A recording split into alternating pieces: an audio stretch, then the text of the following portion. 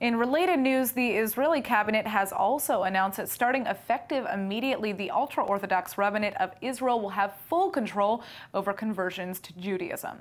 We turn now to a clip from this week's edition of Israel Weekly with host Aaron Porras to hear some of the implications that this controversial decision may have.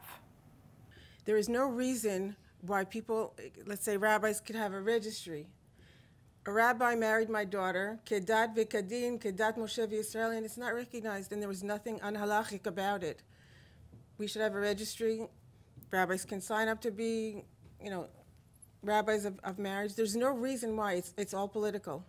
So, it's all political, and I would like to say that nobody can judge anybody else's kavanah in prayer.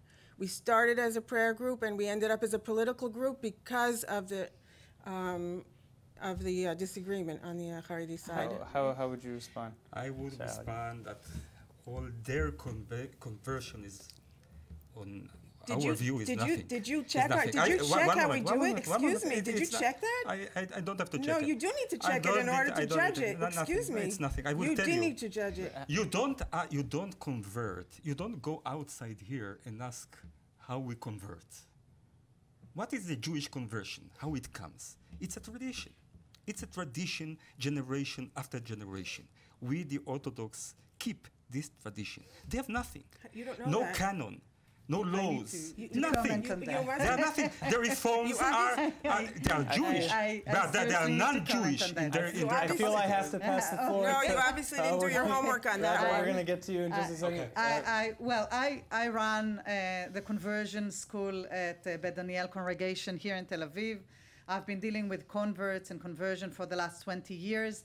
And I think that the most important thing to say is that since 2002, Reform and conservative conversion are recognized by the State of Israel, and all our converts are registered as Jews in the Ministry of Interior. I'm not someone who's coming in and saying we should just open up the doors. Anybody who does any kind of conversion, I do believe we have to sit together, all the streams, and find uniform policy about conversion. But we're missing the bigger story here. Living in Israel today are a few 100,000 immigrants from the former Soviet Union, whose only crime in this story is that they lived through 70 years of communism in their families, and they have a Jewish father or a Jewish grandfather. They don't have a Jewish mother. And therefore, according to halakha, even from my perspective, they're not Jewish. But they came here as Jews. They're fighting here as Jews. They're dying here as Jews. They want to be part of the Jewish people. And I can look at Rabbi Halbertal in the eyes and tell him, without interrupting me, please, I'll show you a few hundred pages of sources that show that we can reach out to them and bring them into the Jewish faith, including responsa from Rabbi Ovadia Yosef. They could stand before the Beit and accept to be Jews. And the crime that we're committing on the religious side is that we are not allowing them to come in, and we are creating an intermarriage problem in the State of Israel because we've shut the doors to these people to become Jewish. I totally agree. Years from now, history will look back on the rabbinate and the rabbis, beards and all, religious and all, and they will have caused the greatest tragedy to the Jewish people because of intermarriage, because we're so religious that we're going to go with the most stringent opinions instead of, you know what a rabbi is supposed to do? Not create problems, find solutions. And the solutions are there, and we have to be doing so. The decision the government made closed the door to rabbis who want to find those solutions within halakha